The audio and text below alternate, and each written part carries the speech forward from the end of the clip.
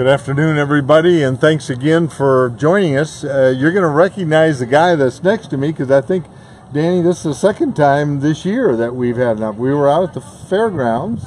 At City Park, yes, sir. At City Park, and we did an interview not too many months ago. But as you can see, we're out at what we call Boerne Lake or City Lake, or there are lots of different names for it. But this particular area, this lake, the parkland around it, the camping ground around it, the tables, and I see all the activity that's already going on, and here we're the middle of the week, Danny. Yes, sir.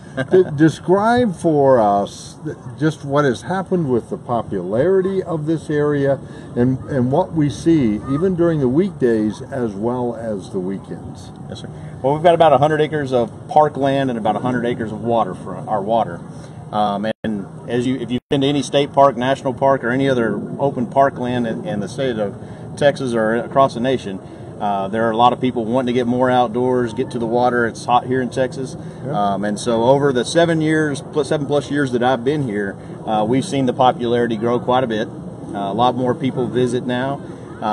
We have about, year to date, about 11,000 cars. We charge per car. So about 11,000 cars have come in during our charging season. And so, you know, we've just seen it continue to grow. We are happy to have everybody out here. It's always a great time. It's always fun to be out here. So it gets enjoyed not only by City of Boerne folks, Kendall County folks, but then also there's a big popularity even outside of the county itself that we get of those 11,000 cars.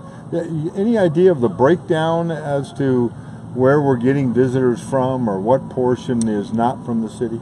We do know which portion isn't from the city. About 77% come from outside of the city of Boerne. So that's about 2,200 of those 11,000 cars are citizens of Boerne.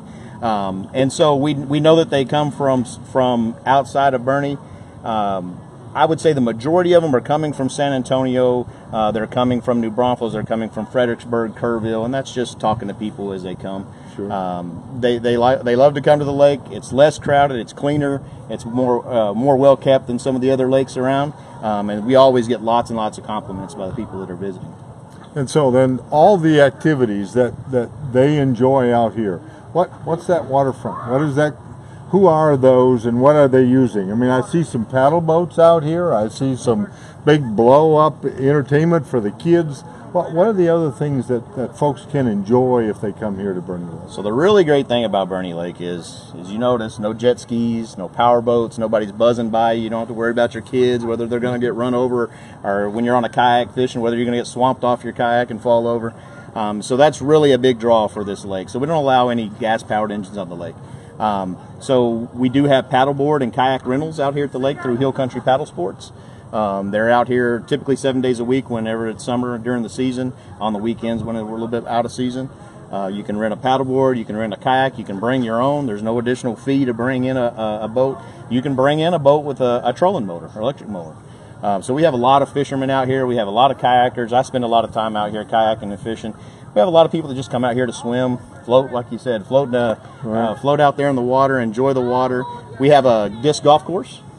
So if you've never played Frisbee golf, you should definitely come do that. A lot of people enjoy it. We get a lot of compliments on the course from the players.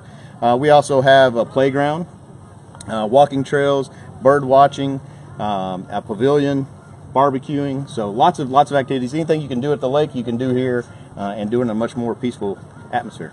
And then the general rules, I mean, other than the ones that you've stated, I mean, there's no jet skis or anything like that on the water. Some of the general rules that we follow here in our park? Common sense. No glass. We obviously don't want glass breaking. Keep your dogs on a leash. Keep the music down. Enjoy your day. Be considerate and friendly to the others around you. And just enjoy. Those are the main things. Pick your trash up so we don't have to come out here and pick it up. Pick up after your dogs and your pets when you're out here, and have a good time. Well, and we got, as I look around here, we got plenty of trash cans. Yes, sir. Yes, so sir. There should be no reason why anybody would not pick up their trash. And we have staff here 7 days a week emptying those cans, because that's the big thing that you see at places. Trash cans get full, then they overflow, people stop using them. So we're here 7 days a week. We're here on Saturdays and Sundays trying to keep those as empty as we can so that people have a place to put them, and keep it as clean as we can. That's great. That's great. The fees, Danny, how do we charge our fees? So as you know, our citizens here in Boerne pay property taxes to the city of Boerne, and part of that they get 2 passes to the lake. If you don't live inside the city of Boerne and pay that property tax, then you can pay to come in per carload. So we don't charge per individual, we charge per carload. It's faster, it's easier, it gets people off the road and into the park as fast as we can. And we charge $10 during the weekday, $15 on the weekends, and $20 on the holiday. There are some discounts for our seniors over 65, for our military, active and retired military, and for disabled.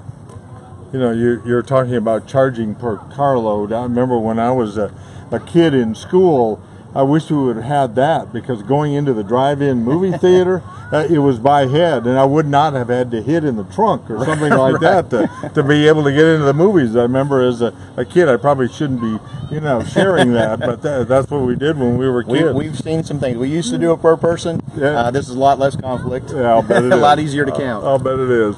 And, you know, this one's just a child, so you don't charge as much, all that sort of thing. Right. Yes, sir. Movie in the Park this Friday. Tell us a little bit about that. So, as I told you guys last night at council meeting, National Parks and Rec Month this month. So we have a lot more activities. We normally have 1 movie a month.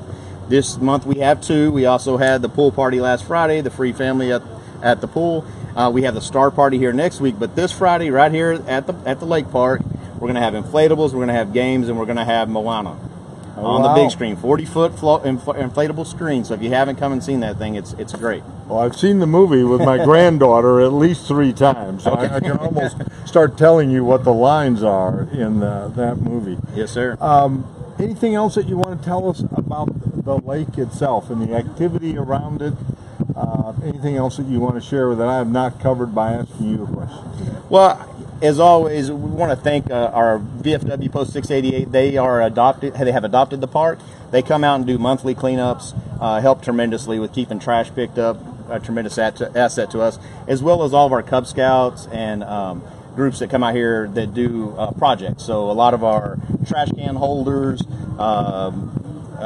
barbecue pits, things like that were done by Eagle Scouts doing their Eagle Scout projects. Girl Scouts, Boy Scouts coming out here and do weekend cleanups and projects. So all those groups that come out, and we can use all the help we can get, and we love to have them out here to be a part of that.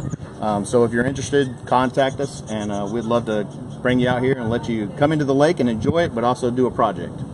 Well, Danny, this place is absolutely gorgeous. It is well groomed, and on behalf of the citizens of Boerne, and I know City Council, you and your staff do an incredible job of making our public facilities look nice. Well, they are always well groomed, they are mowed, they are edged, and they always look over the top. Whether we're walking on the trails, or whether we're down at River Park trying to feed the ducks, which we're not supposed to be doing, or whether we're out here at the lake.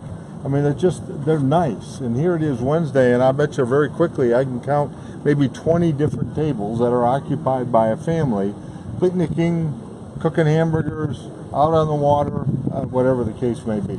That takes a lot of work and a lot of schedule. Thanks for your leadership doing that. We have some tremendous employees Yep. That have a real passion for what they do, and that makes all the difference in the world. They care about what they do, and that makes a big difference. I get compliments for the city employees all the time, and certainly compliments on our parks. And again, thank you for the role that you play in all of that. Thank Stay you. right here, though, because I want to add, just to wrap everything up, we did have a city council meeting last night. You can see behind us, obviously, the lake. It is one of 3 water sources that the city of Boerne gets to enjoy. Our largest source is our contract with GBRA, Guadalupe Blanco River Authority, and the water contract that we get getting water out of Canyon Lake.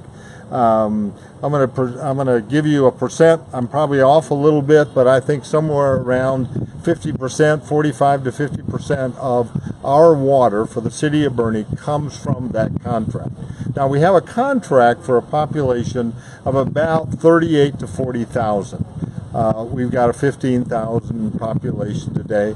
Boerne Lake is our second source. We've got about 13 wells, 9 of them that are really active, and that is then our third source, and a source that we don't want to use. In fact, last night, City Council voted to take some more of our contract water from GBRA. They took another 325 acre feet. I know that doesn't make a lot of sense, but it's about a third of what we take already. to again do the prudent thing, not use as much as city and well water that we have to, but use that pipeline water that we get out of Canyon Lake, and also to address our growth that's going on in Boerne. The other things, last night we had a public hearing on a number of different things. First of all, there was our master plan. There was a public hearing on three zoning different issues. 12 HERF got zoned last night on the first reading, and then a couple of more. Outside of that, there was the big water project. There were a number of people in City Council last night that were addressing in public comments and public hearing about whether to be attaching or using as an exhibit, including it in our master plan, that being the Kendall County Gateway Study, which is the thoroughfare plan. And we'll see where that goes. Public comments go until the 20th of July. From there, the P&Z will be taking it up to provide a recommendation to City Council. They'll take that up at their first meeting in August. That's August the 6th.